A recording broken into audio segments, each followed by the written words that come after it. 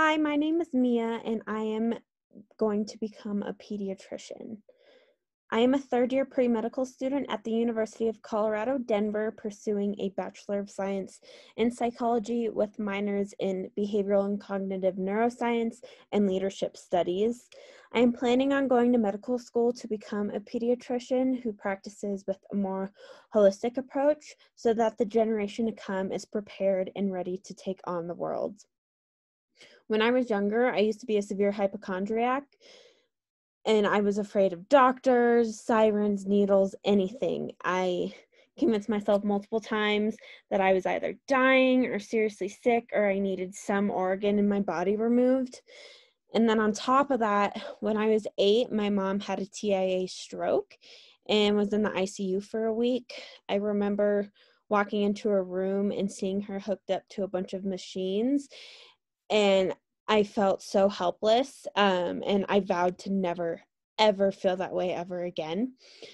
And during that time, my own pediatrician helped me understand kind of how the body works and how resilient the body really is. And I just became fascinated by that and continued to be fascinated to this day.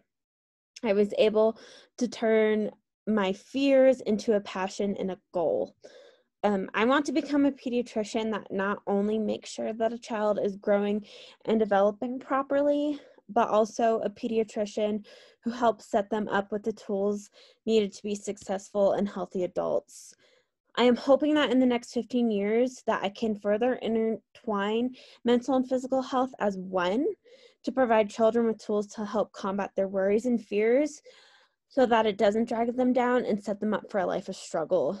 My ideal practice combines medicine with mindfulness, education, acupuncture, exercise, and nutrition. I don't just want to take care of children when they are ill or injured. I want to help children become strong individuals that are ready to tackle anything that comes their way. I think that my empathy and compassion is kind of what drives me in life. I have never ever liked seeing people suffer. And I can only imagine how my parents felt when I was suffering and when I was a really bad hypochondriac.